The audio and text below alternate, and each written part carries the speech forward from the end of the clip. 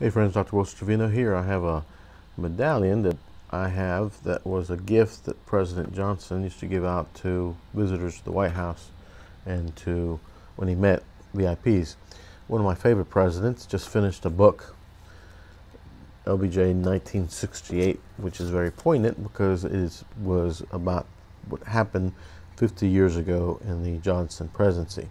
What I like about this book by Longley is that it captures one point in time, 1 year in time, that was very poignant in not only American history but also in the Johnson Presidency. That year was a turning point because a lot of things happened that were vital to the Johnson Presidency. One is he decided not to seek re-election, so it was relatively the end of the Johnson Presidency. Another thing was that year was full of deaths. MLK was assassinated, Robert Kennedy was assassinated, and also it was the end of his term. It really talks about a lot of the issues that we deal with today. Because of the assassinations, gun control went to the forefront and the focus on dealing with the issue of safety.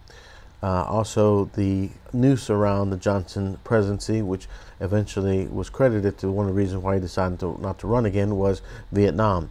There was no easy, quick solution to this problem that seemed to have really grabbed hold onto the focus, onto his attention of the presidency. This book really goes in interesting detail. It hits on a lot of the highlights. Of course, the 1968 convention, which there was some uproar and there was some rioting. The rioting after the MLK shooting, and also goes into depth into the final moments and the funeral, the night funeral of MLK. And a lot of references are also from Lady Bird's diary that gives you kind of that perspective of what it was like to be in the family and to deal with the pressures, the awesome pressures that Lyndon Johnson dealt with.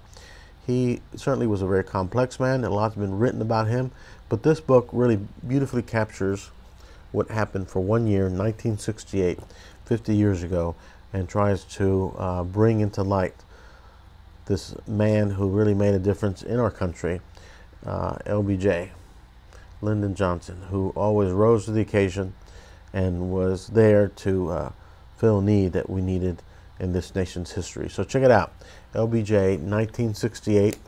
It's Power, Politics, and the Presidency in America, Year of Upheaval, available now through Cambridge University Press.